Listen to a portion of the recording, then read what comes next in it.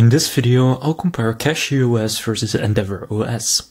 I'll walk you through what they do, their standout features and how they feel to use, and overall which one may fit your needs best.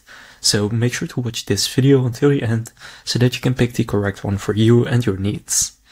So first I'll go over exactly what they do and who they are built for.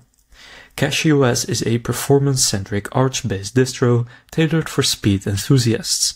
It delivers optimized kernels, CPU-specific packages, and a streamlined experience for users seeking maximum responsiveness and customization. EndeavourOS, on the other hand, offers a fast and friendly entry into the Arch world.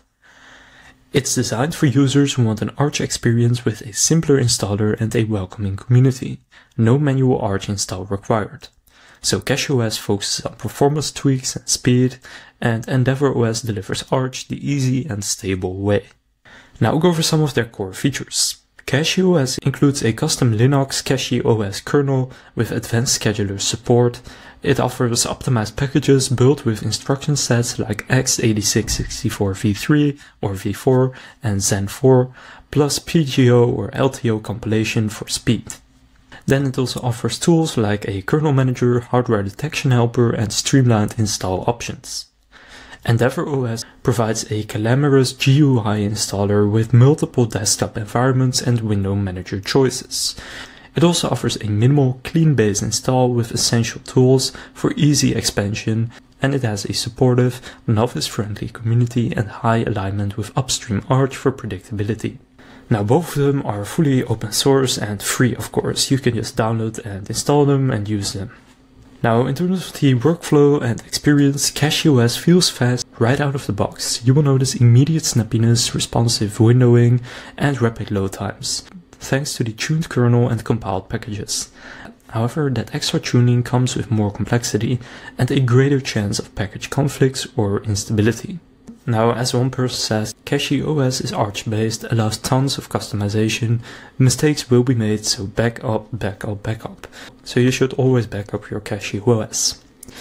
Now, EndeavourOS offers a smooth, friendly intro into Arch. The installer is fast, the desktop clean and minimal, and the pace calm. You get strong community support and fewer surprises across updates, making it stable and reliable. So CachyOS suits performance enthusiasts, and EndeavourOS is your calm, flexible starting point, better for building at your own pace. So which one should you choose?